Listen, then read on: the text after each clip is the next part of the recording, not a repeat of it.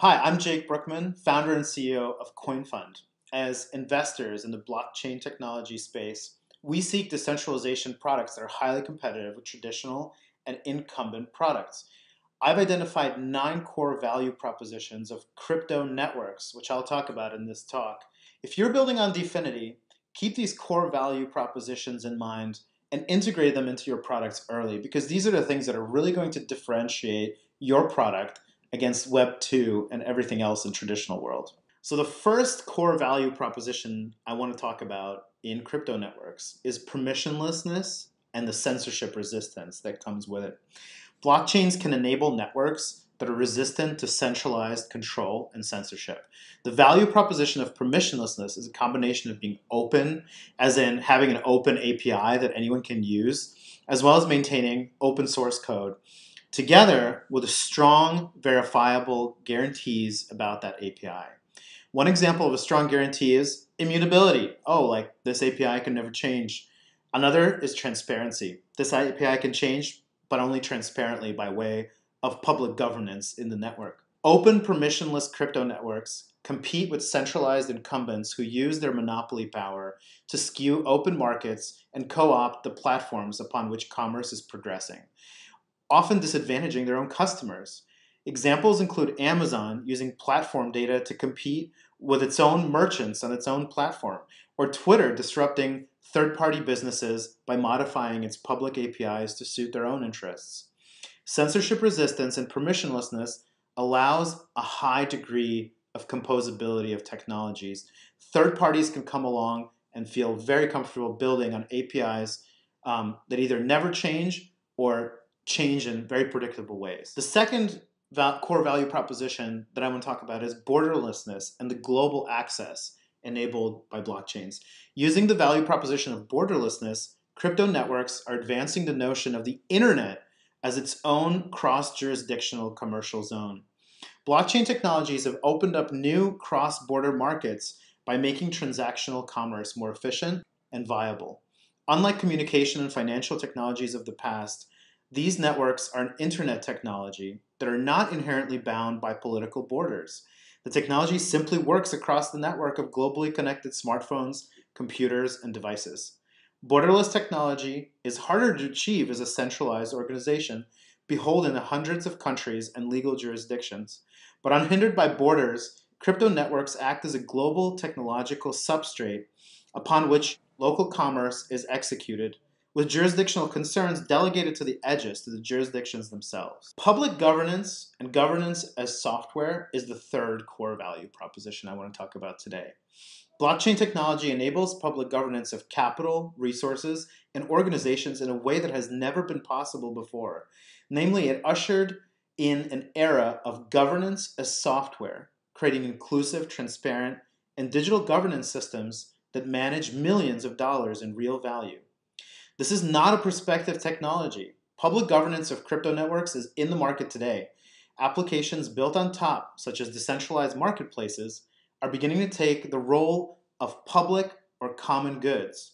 We're used to such goods being regulated by governance, but now a new model of direct public governance by users is possible, and that has never really happened before in a meaningful, scaled way. Most interestingly, crypto networks are well suited to deliver the technology of governance in the form of secure voting and decision-making systems. They open up a whole new era in the theory and practice of governance systems themselves. Today, this field is growing rapidly with decentralized autonomous organizations. And honestly, if you think about it, as humans, we've only had like a couple of thousand years of experience with governance technology in the form of governments, in the form of public governance. But never before have we been able to modify governance systems on a 2-week software development cycle, just like we do with software. This is a highly disruptive property of crypto networks. Political decentralization and regulatory arbitrage are the fourth disruptive core value proposition of crypto networks.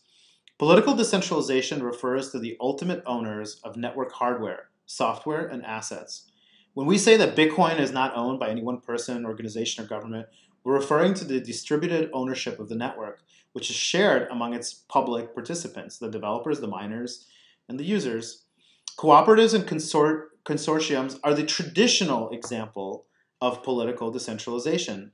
But blockchain networks take this kind of decentralization to the extreme, allowing individuals or even devices or AIs to be direct stakeholders and beneficiaries.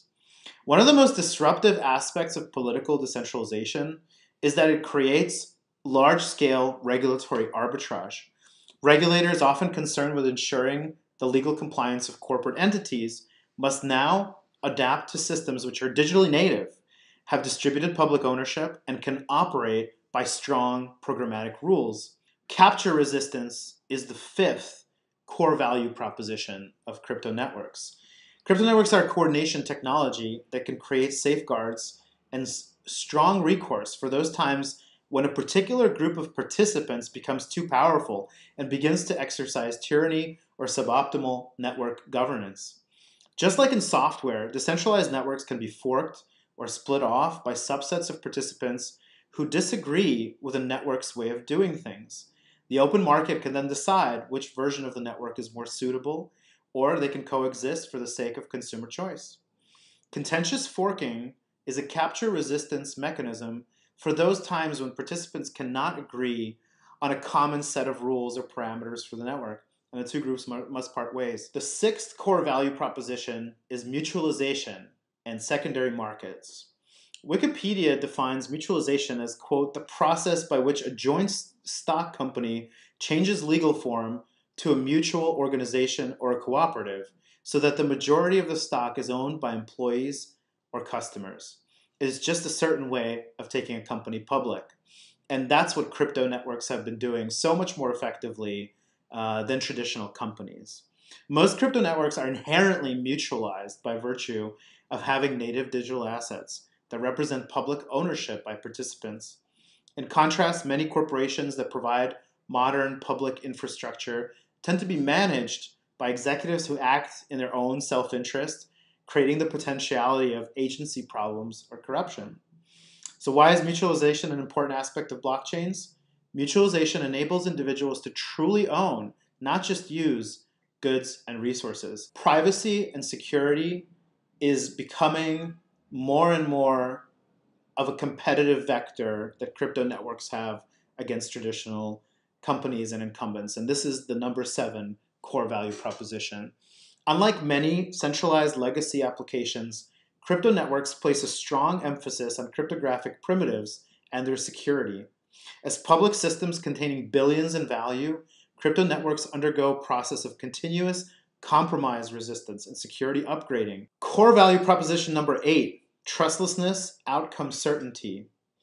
Crypto networks, and especially smart contract platforms, create an economic substrate, an operating system for commerce where parties can do business and also significantly reduce their transactional risks.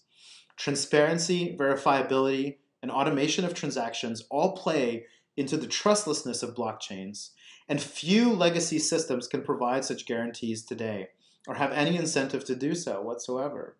The core value proposition of Ethereum and similar platforms is to enable cryptographic guarantees that economic transactions can proceed with a high certainty about the outcomes. This is an efficiency mode that reclaims massive value otherwise lost to counterparty risk, intermediaries, and dispute resolution. This is a game changer for commerce. And finally, the last but not least core value proposition, number 9, and the most important one, arguably, is cryptoeconomics and recursive incentives. The ability to design financial incentive mechanisms using smart contracts and digital assets, generally known as cryptoeconomics, is the most disruptive value proposition enabled by blockchain technology as a whole. Based on the game theoretical study of mechanism design, cryptoeconomics puts into practice the construction of incentive mechanisms for economically rational actors. Cryptoeconomic mechanisms include proof-of-stake systems, decentralized exchanges, smart contract auctions, token distributions, hardware and software mining, decentralized oracles, and so much more. The design space of such mechanisms is bewilderingly large, and the cost of implementation is incredibly cheap. A particularly interesting paradigm within cryptoeconomics is that of recursive incentives, wherein a token is used as a placeholder for future cash flows generated in a crypto network.